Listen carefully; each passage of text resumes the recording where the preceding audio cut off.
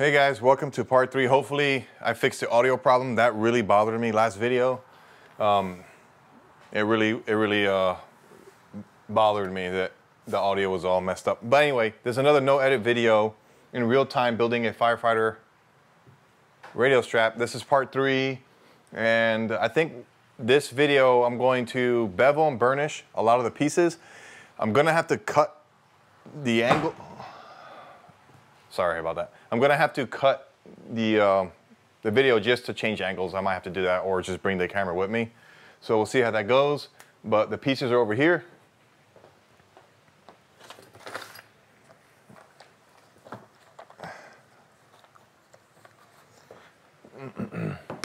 Right here. So I'm gonna go ahead and bevel and burnish all of these. If you guys don't mind, it'll probably behoove you to watch part 2 and 3.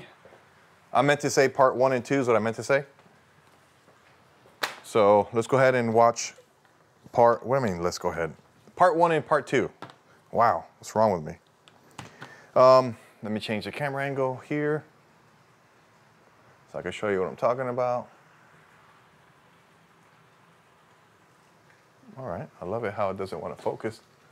All right, so before I do anything here, what I want to do is go ahead and assemble this holster. And a lot of this holster is basically put together already, with the exception of this piece here that I have to glue. So I'm going to glue this first before I do anything else. This way, as this is settling, I can work on beveling and burnishing everything else. I also had another question as far as how do I finish my stitch, like I did in part 2. And the same thing like I do with hand stitching, I go ahead and just burn that off a little bit. Wow, I have the windows open in my house because it's really nice outside, and all the doors are slamming and opening. So let me go take care of that real quick. Hold on. You see? That is unacceptable. That's bad. It's bothering me as well. Hold on, I'm almost there. Oh, what a nightmare. All right, sorry about that, y'all. Alrighty, let's go ahead and let me make sure my mic is still working. Oh, that bothered me, yo, big time. All right, let me glue this piece here.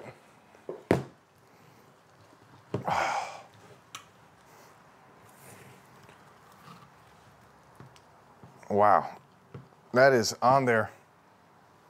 We're gonna have to get creative here. There's another reason why I like these knives, because I don't mind sticking this cheap 17-cent blade in here. I'd feel funny about doing this with a expensive trim knife.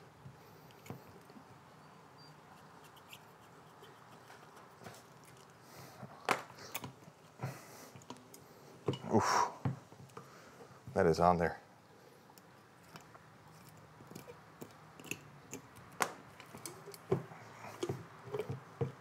Wow.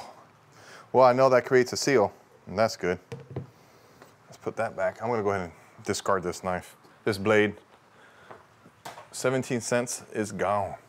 I think it's 17 cents. But yeah. Let me go ahead and glue this.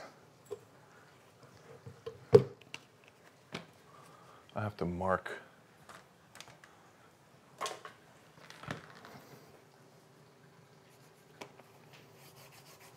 Before I glue this down, I'm going to go ahead and bevel.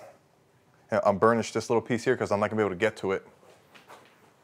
I'm not going to be able to get to it later on. I'm not going to show you this. I'm not going to show you this right now because it don't take too long. Plus, you're going to see a lot of burnishing in this video anyway.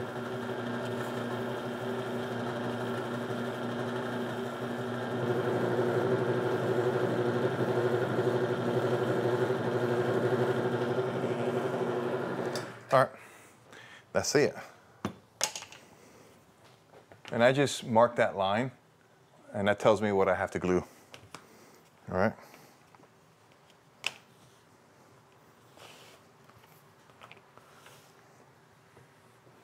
Show you a little trick that I do here.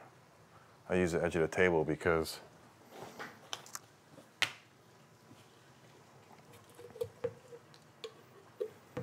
and And all I'm using is weldwood contact cement you get at Lowe's or Home Depot or something like that. I get a gallon of it.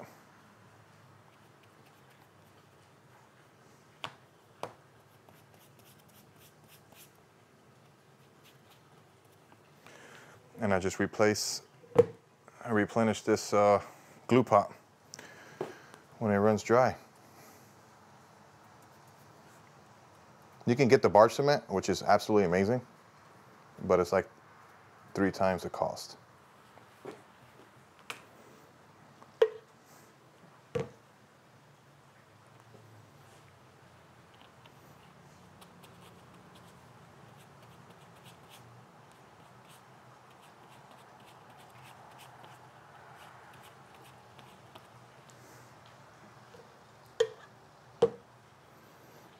I normally don't go from this angle, that's why it's a little awkward for me. But I want you to see it. I usually do this. It's a little easier for me. But you can't see it. So I'm just gonna have to suffer for you.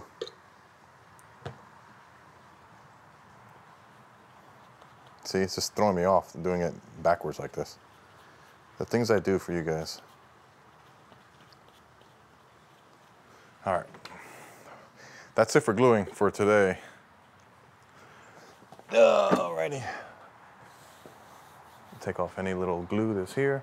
I did make a video. I'm gonna let that set for a second. I did make a video. Whoa. Wow. Hey. I did make a video today with my boys, and they put together a radio strap kit. And I'm editing it now, but it was super fun with them in here. I don't know why I told you that. I'm trying to fill in time while watching glue dry, basically. But, yeah. That's that.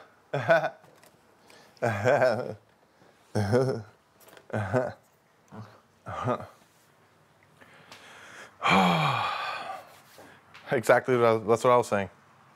Oh, yeah? Tell me more about that. Really? Wow, that's nice. All right, let's look at this now. Actually, what I'm going to do is I'm gonna go ahead and put this fan on, dude, because it is getting hot in here. Stand by. Let me do that, actually. Now that my lapel mic works. Oh, much better.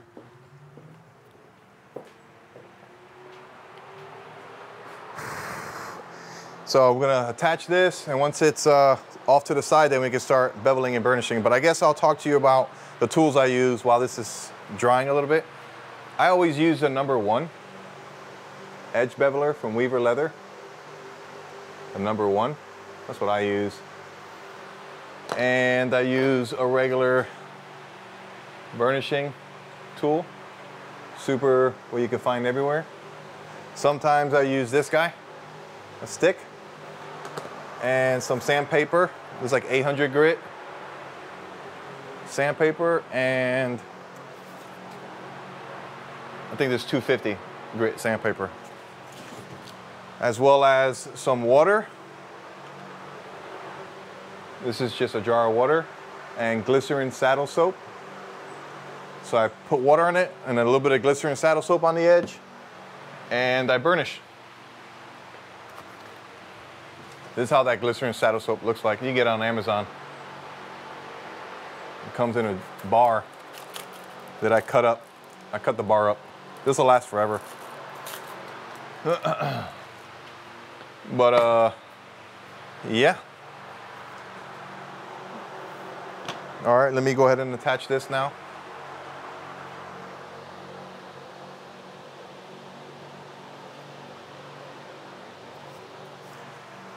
That is it.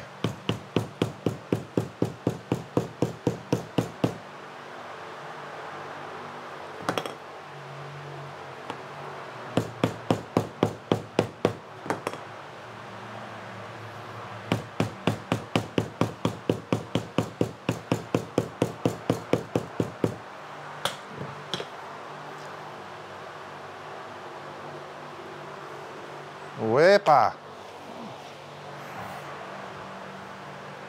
All right, so she's glued up. I'm gonna set her off to the side. And what we're gonna do now is this big long piece. I'm gonna do that later. So I'm gonna get this out the way. So all of this we're gonna bevel, okay? We're gonna bevel all of this. And we can do that right here, right now. Now the problem, not the problem, the issue is, oh, not even an issue, sorry. Let me gather my thoughts. Okay, so all these are clicked out, right, with my clicker and the dies, and they tend to leave a nice radius on the top part of them. So I don't know if you can see that. There's already a nice little radius, so I don't bevel the top. The bottom I do, but not the top. I don't know if you can see that. So, yeah. I don't bevel the top, only the bottom. Some I do, like this one, I do both, but not the other pieces.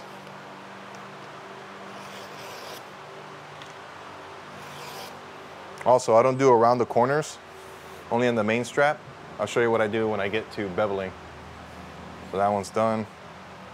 This one we're gonna do the bottom.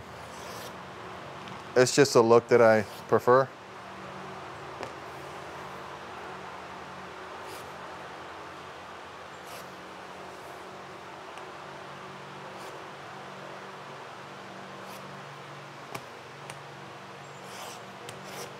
This is an anti-sway strap right here, this piece. And we have to skive it down a little bit because it's gonna fold on itself. I don't want it too bulky around the trigger snap.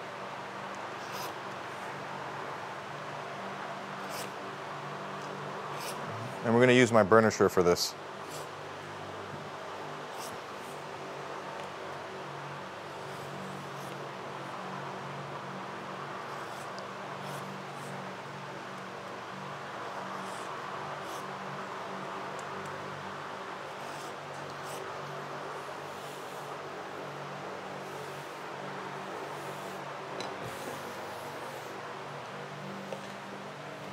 I'm gonna go ahead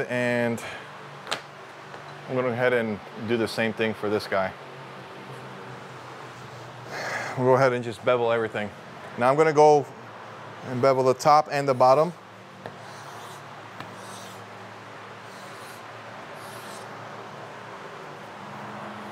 I don't do around the round end. I do around the round end on the bottom. I do around the round end on the bottom. That even makes sense. So for example, down here, I'll go ahead and I'll go around the bottom here, around the end for that one, as well as this one.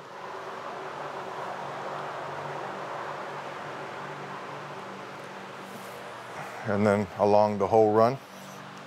So now everything is beveled, basically.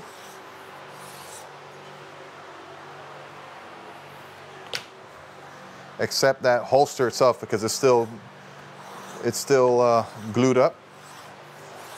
But I can do this part right here.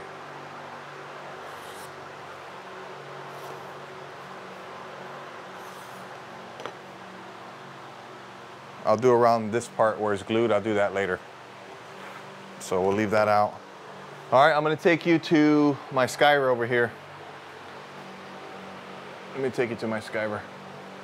You're coming along with me on a journey, my friends.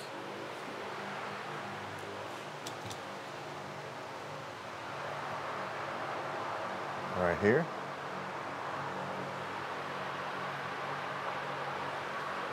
Right? Hold on, sorry. Yeah, it's better. Okay. Now this piece right here, this is a piece, this is an anti-sway strap. It doesn't want to focus, is that what's going on? This is an anti-sway strap. See how thick it is right here? That's where it's going to go around the buckle. And I don't want it too bulky, so I'm going to thin it down right from that hole out. Okay. And it's at 9 ounce now, but I'm going to thin it down to about 7. And that little bit is going to help when you have to put the buckle on. See? Oh man. What's the deal with this focus job? Okay, so it doesn't want to focus. It's no big deal. There we go. See, I skived it down just a little bit. And now we're gonna go to the skiver. Not the skiver. We're gonna go to that guy right there. We're gonna go to that guy right there. All right. I'm gonna do one piece here in the open so you can see how I do it. But I've done this a million times, but I'm gonna take my water, right? I'm gonna hit this with water around all the edges.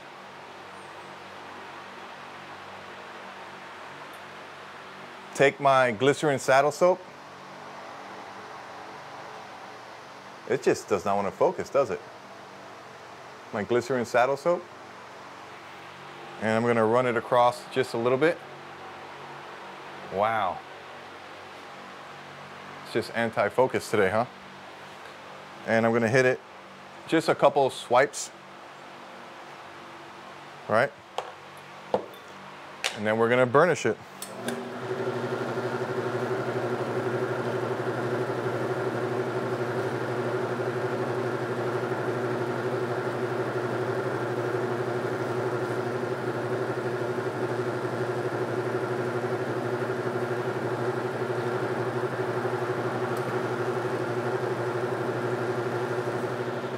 That's nice and done.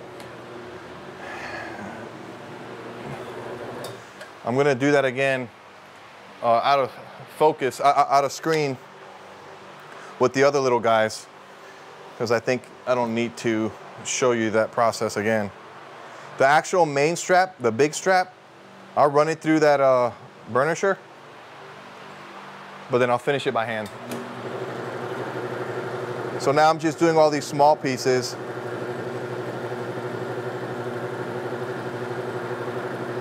And this makes life a lot easier, a lot faster. So I'm just gonna leave it on.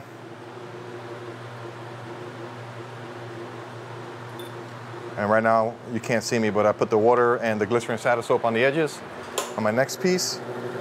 And we just get after it, you know? Maybe I'll change the camera angle and I'll put it up here looking down so you can see how I do it. Because I wanna show you how I use the different grooves. All right, let me do that for you guys. Let me do that for you guys. Stand by. I think my battery's about to die. Whoa, can you see? Is this professional videography? Is it though? All right, so what I want to show you is how I actually use these.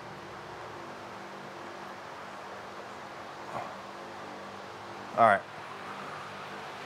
What I want to show you is how I use these different grooves here. Let me put some water and some glycerin saddle soap. I go with a tight groove first, and that makes it a little round. It gives it that rounded contour. And then I go on a larger gap to hit the flat side of the leather. Let me show you what I'm talking about. See, I'm gonna go here first.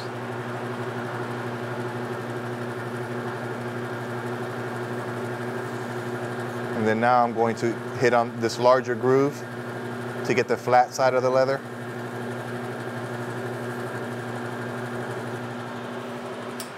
See? All right. And I have two more little guys here. And this is the cord keepers. And this is hard. This can get your knuckles, so you got to be careful. The way I do these are a little bit different. Sometimes I come across the top like this because it's easier, and you don't rub your finger on that.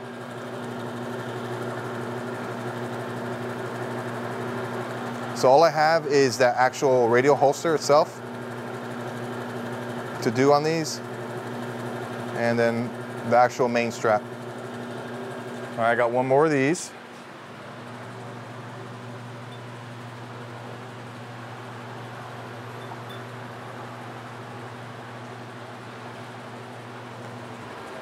I didn't use the sandpaper on this because I reserved that for the actual main strap that has the backing leather on there. And that's basically just to make it a little bit even if I didn't trim it exactly perfect, and also helps get some of that glue off the edge. But you can also use this sandpaper over here on this burnisher, which I do sometimes. So, yep, there's that. Let me change this camera angle a little bit more so you could see how I'm gonna navigate. Yeah, let's do this. All right, so what I was talking about is you can use this sandpaper for the main, for the main strap, but I'm gonna use that for the holster, all right? Because when I glued it, there was still some glue left over there. I don't know if you could see that. And also, this is not exactly perfect. So I'm gonna square this off a little bit on the sandpaper. And you can do this by hand. And not a lot, a little bit goes a long way, you know? You don't wanna really eat too much, and then it looks wonky. To me, that's good. I'm gonna go ahead and bevel this piece we already did down here. So I'm gonna bevel this real quick, wet everything, and then we're gonna burnish this right here with you. So you guys seen how I bevel, but this ain't rocket science right here.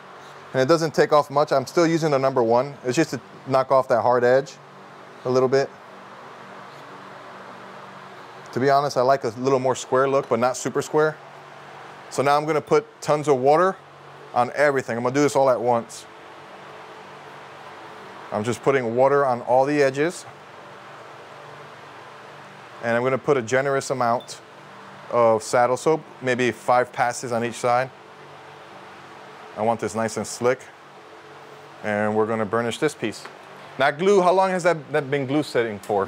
Not long. Now this one, I use this big guy here.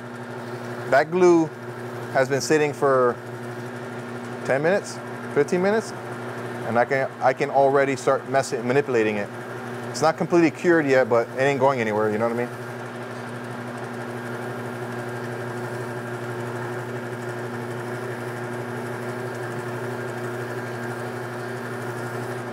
Now this piece here, I can come down here.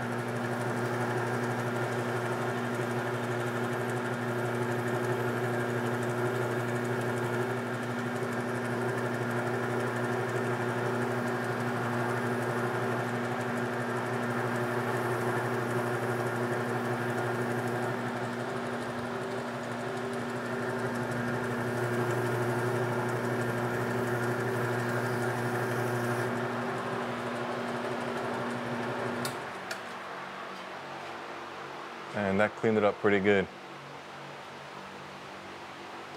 Nice and shiny, nice and smooth.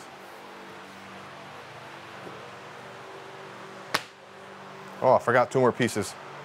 2 smaller pieces here I gotta do real quick. And I remember that he wanted MCFR on the actual holster somewhere. So I gotta stamp that real quick somewhere.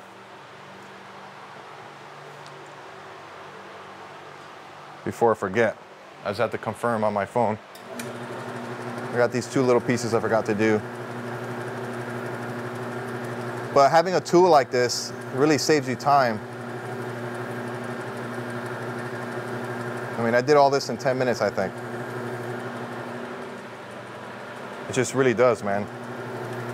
You gotta evaluate if it's worth it for you to have one of these in your shop. If you make enough leather to support it, you know.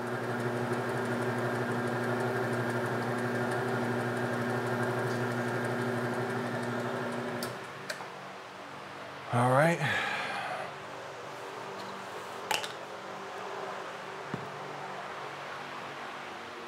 We're coming up on 30 minutes on this video. I might call it. Yeah, I might call this video, guys. We're coming up on 30 minutes.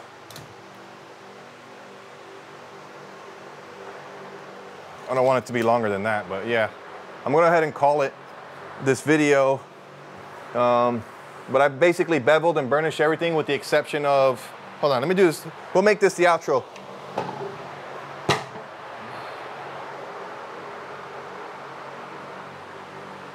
Yeah, right here. Why not? All right. Wow. It's terrible. This no edit thing is for the birds. All right.